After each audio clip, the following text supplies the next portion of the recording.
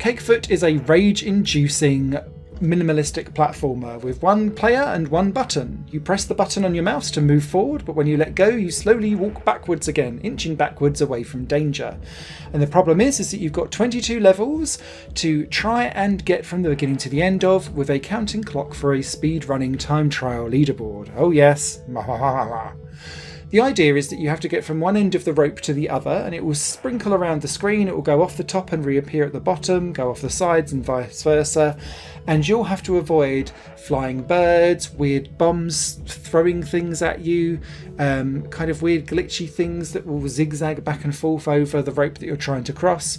But they all interconnect, but not nicely. And so you're busy watching two things that you think you're going to miss, and a third one will come flying in and kill you.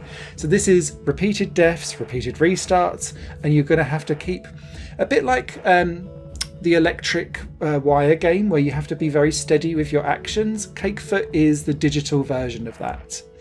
The game initially says, look, it's 22 levels, can you do well? Can you get onto the online leaderboard? But when you do complete that, it unlocks Beefcake mode, which is the same game again, but twice as hard, removing checkpoints, double the enemies, and then it keeps going, and every time you complete the game it gets harder and harder and harder and harder until it becomes some kind of like epileptic nightmare with flashing screens and weird effects and all kinds of things kicking off.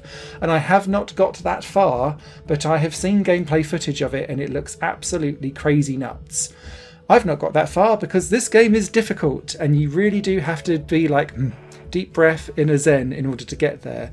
But fundamentally this game is well designed. It will make you scream at the screen, it certainly did for me. But if you're looking for a really short burst energy style game that you can kind of dip in and out of in the rage quit genre, then this game is certainly one that you should consider.